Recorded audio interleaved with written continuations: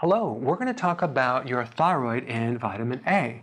Most people consider vitamin A primarily to do with your eyes and improving night vision issues in the immune system, but it also has another function that's related to your thyroid gland, okay? So let's talk about that. So there's two forms of vitamin A. You have the inactive version, okay? That's like beta carotene. That's in all the vegetable family, carrots, kale, it's in spinach, things like that, okay? Inactive vitamin A is converted to the active vitamin A. That's called retinol. That's in all the animal products, egg yolks, fish oils, animal products, grass-fed dairy products, butter, things like that, with the help of the thyroid.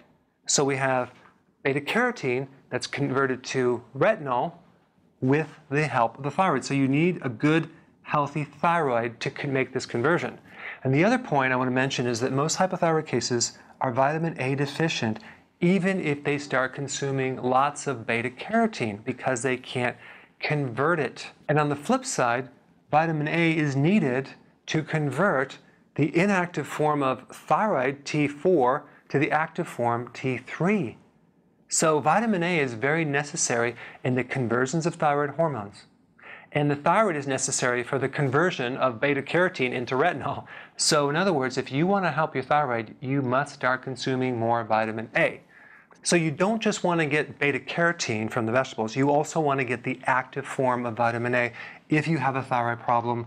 That's in the cod liver oil. Make sure you get a high quality one, virgin cod liver oil, fish, grass-fed dairy, egg yolks, all are loaded with the active form of vitamin A, which is called retinol. And one last point, if you have a hyperthyroid, it's just as important to consume vitamin A, these foods here, for that condition as it is for a hypothyroid condition.